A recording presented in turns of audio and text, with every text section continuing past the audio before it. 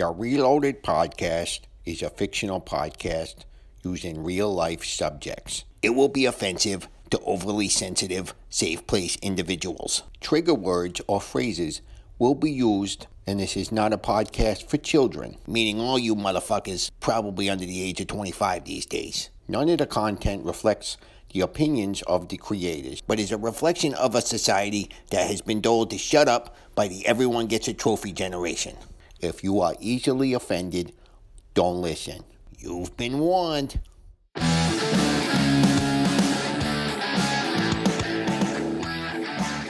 Here we go again, John. Yep, good times on ReLoaded. Although we're a little sad, as our beloved Bruins went 7 games and lost, I'll congratulate the Blues. Their goaltender was the reason they won, because in just about every other category, they were really our bitches throughout that series. As depressing as it is, they still won, Tom. Yes, you're right. They earned it, just like we did in 2011. A hot goaltender and enough goals to win it. Here's the weird subject I want to go over, though. Can't wait to see what you found, Sherlock. Shoot. So Blues fans have this little cheer or whatever the hell it is on the internet. Pound LGB. Tommy, it's a hashtag. Get with the new lingo. Nope.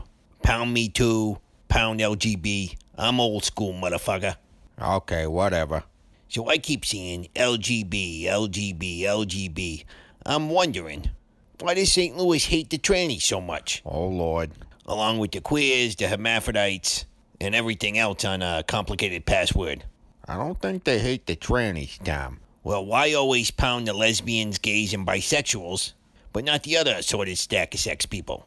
I believe it's short for Let's Go Blues. I stand corrected, but I still think their victory song's a little in line with the LGBTQRSTUVWXYMZ group. We got anything else, Tom? Good grief. It sucks we lost. But I'm proud of the Bruins. Don't be like those Boston haters. We're so fucking pitiful, they care more about a Boston team losing than their actual own team winning. Fuck them. Sometimes you're right, John. When you listen. Plus, the Pats are gonna shove another Super Bowl championship up Goodell's ass in the near future. We'll be alright. Tom fucking Brady, baby. So getting beyond that, I got a little bit of an embarrassing story, John. My favorite. Does it involve trannies again? Fuck you, John. No, but it does involve a possible hookup gone way wrong. Hold on. I gotta get something over here. Yeah, I'm gonna come back. What are you doing, asshat? What the fuck? We're in the middle of a podcast here. I had to refill my beer. I enjoy your embarrassing stories. So I went out the other night. No plans for much. I grabbed a giant shake. Aren't you lactose intolerant? Oh, yeah. But I love shakes. They just don't love me back. Hold on. You already had been drinking? When ain't I drinking? True. So I started walking, drinking my shake, and as I'm finishing up this amazing shake for what would be a possible butt explosion at my place, I see these 2 chicks giggling at me. At first I thought I may have a booger on my face, but no, they were actually into me. I walked over and said, "I'm Tommy." They said they were looking for a threesome. I quickly asked if they had dicks. Yeah, after your experience, I would. Dicks or not, she or he or it was smoking. These 2 were average, but a threesome is a threesome. What the hell kind of ice cream shop were you at? I did walk into the quote-unquote red light district. So hookers, Tom. They were hookers. Let's suspend disbelief for a moment and pretend these 2 just wanted a threesome because I'm hot. Whatever you say. Anyway, we grabbed a 6-pack and headed to their place. I took care of some pre-event business. You paid for sex. In reality, who doesn't? You got a point. Go on. So things are going well. I downed a few beers to hopefully not blow my love yogurt too soon. And we get undressed. They were all over me, John. Boobies touching my chest while they're touching each other's chests. One chick sits on my face while the other goes down. I was living the horny man's dream. If it weren't for the thought of your naked ass, I'd have a full-on boner right now. If it helps, think of it like porn. You're not so much paying attention to the guy with hairy balls as much as the chicks getting plowed. Wait a moment. Let me concentrate. Okay, continue. I never had an experience like this. The girl on top came. I launched. And while I would have been good with that, they switched, saying it was her turn to come. The chick that was sucking my dick got on my face, and the other one went down, trying to get my flaccid little ding-ding going again. And it didn't take much. That's when this whole thing started to turn. Oh, no.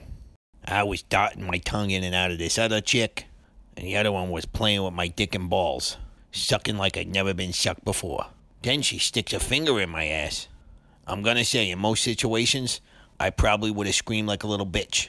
Or the same way when I get a prostate exam. This is about to go bad, isn't it? Yes. The other chick had apparently had hers. Now they were both around little Tommy. One on my shaft, the other cradling my balls.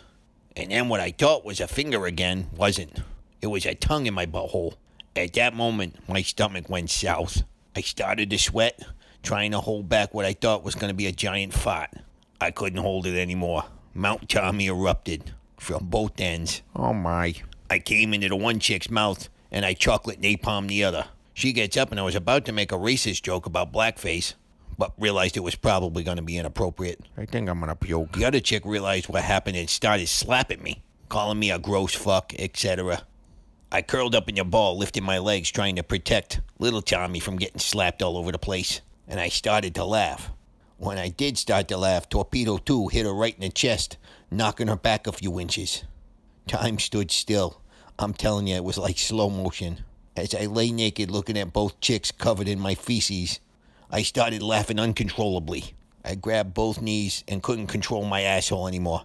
A 12-pack and a giant chocolate shake launched out of my ass like a fucking fire hose, covering everything.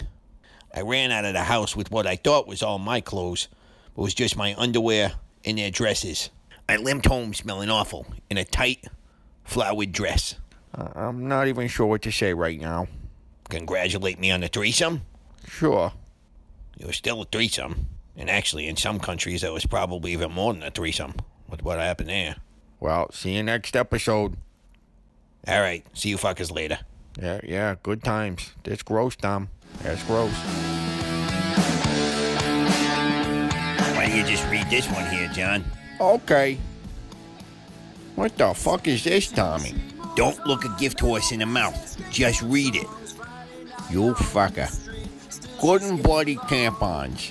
For those days that look like a slaughterhouse movie between your legs. You can stick one of these bad boys up there and clean up that crime scene. Good and bloody tampons at a convenience store near you. Good job. That's fucking gross. Money's money. If you want to get your buzz on with the cheapest beer possible, try Buzz Beer. It might taste like it was filtered through dirty socks, but for about 10 cents a can, you can't beat this swill.